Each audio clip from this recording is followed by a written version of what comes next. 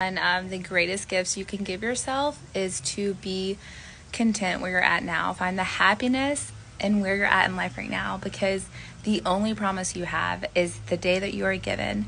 And we don't know what's coming around, what's next, what obstacle we're going to have to face. Each day that life is boring or easy or mundane is such a blessing and a gift. And it's so easy, especially as moms, so busy running the lives of all our kids, managing them and helping them grow, to just be so caught up. And the sweetest gift that you can give to yourself and your family is to find how to live in the everyday and how to win back time freedom so that you can actually pour into the people you love the most, the activities you love to do, and learning how to serve more, because ultimately that's what Jesus did.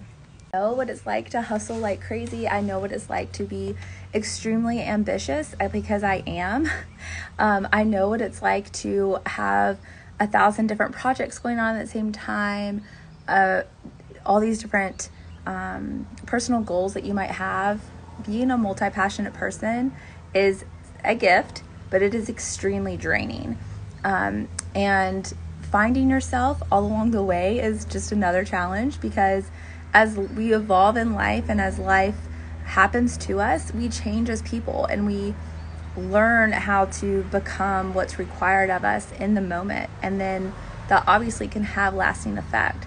But the one grounding thing that keeps us who we are and keeps us becoming a better version, I should say, of ourselves, is that rootedness in God, because He's the through line through all of that part of our lives. This thing to work towards, I think, is figuring out how to have the freedom with your time. And what I mean by that is utilizing your time the best it can be. And a major piece of that is simplifying your life. So I just want to encourage you to take a second to think about that this week. How can you simplify your life to give yourself back time that isn't being used to just be a couch potato, although I know there's seasons for that and reasons for that.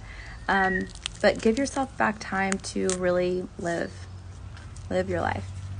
So there's a lot to say about that. I put a lot of the things that I've done to help myself with that in that Calibrate Your Compass course.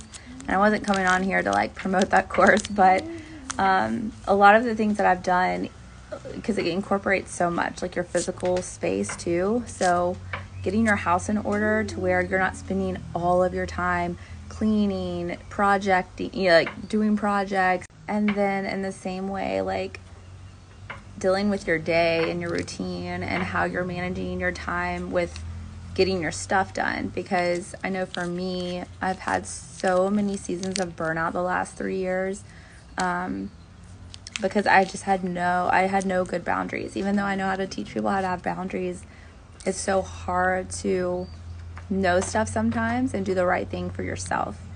You can always tell others and help see the holes in what they're doing to help them figure that out.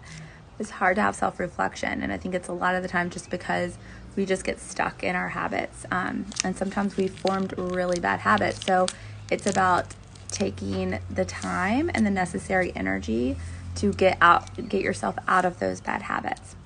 So for real though, if you do need a jump start on that kind of stuff, click the link in my profile and grab the Calibrate Your Compass bundle. It's going to help so much.